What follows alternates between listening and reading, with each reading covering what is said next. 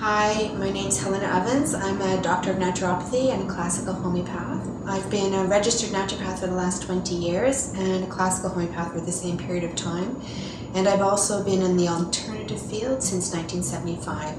And today I'm doing my first public service announcement. And this is respect to, we all have our bucket lists, and this is the top one in my bucket list. I'm going to be talking for a few moments about Arnica Montana, which is a homeopathic remedy that is useful for any kind of muscle injury or damage. For instance, after you run a marathon and your muscles are tired, you might take a dose of Arnica. It will help you heal quickly. In the second stage of labor or after labor, you take a remedy after labor and it will help you heal faster. It's really good before and after dental work. It's also really good before and after surgery. And any kind of muscle injury.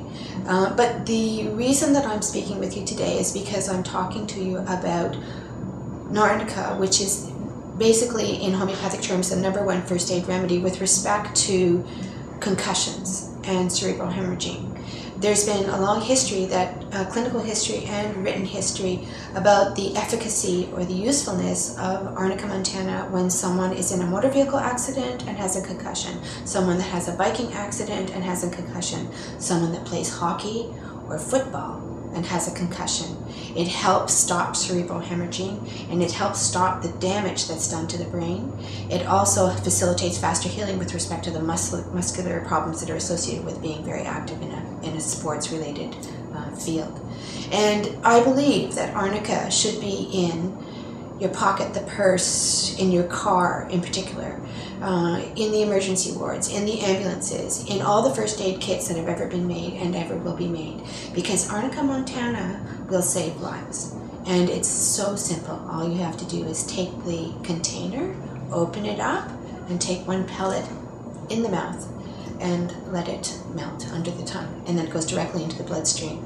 Arnica Montana is available in most health food stores, better end health food stores. There are some pharmacies, homeopathic pharmacies around as well.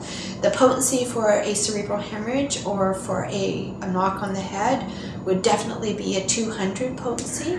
For minor muscle pain, or you've overdone bicycling for a while, a 30 CH potency would be appropriate.